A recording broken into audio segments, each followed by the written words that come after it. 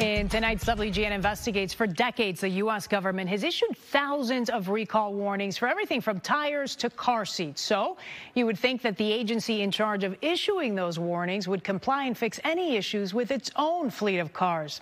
Guess what?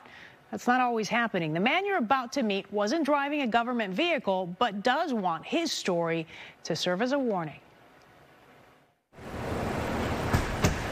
These days, 28-year-old Tyler Meyer prefers the passenger seat. Find a better parking spot. Anytime I'm at a gas pump, I can still revisit that. It seems like that day kind of will come up on my mind. It's been 6 years since these pictures and the car accident involving the now infamous and recalled Takata airbags. The metal piece was removed from my cheekbone right here. It was almost like a fishhook shaped piece of metal. After 3 days in the intensive care unit, Tyler went home to weeks of recovery and a piece of mail that explained a lot. As soon as we seen the recall notice, we knew that there was something going on bigger than just a normal car accident. Tell me about what happened at the ER. Tyler's attorney, Brian Lacine, says in all 2.9 million vehicles were under a recall notice. In the U.S., 17 people died. It's the largest automotive recall in the United States. It's resulted in $1.5 billion. Unfortunately, still cars on the road that have Takata airbags.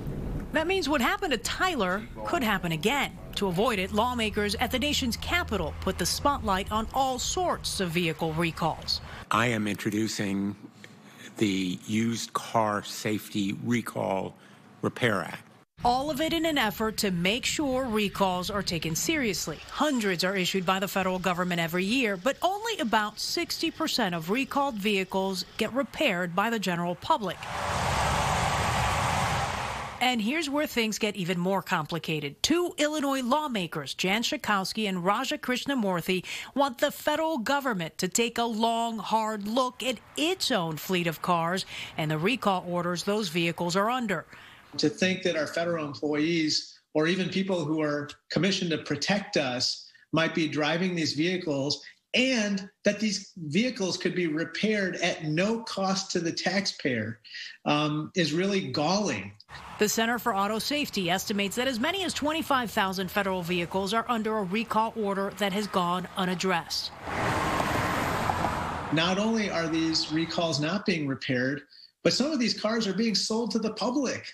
No other auction boasts the same proximity to as many customers as GRAA.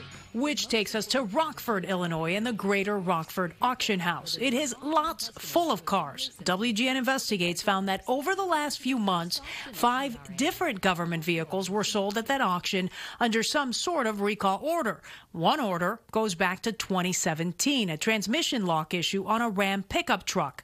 Now, to be fair, the auction house does mention that the vehicles have an open recall before selling them. Why do you say that that's not good enough? Why do you think that more needs to be done?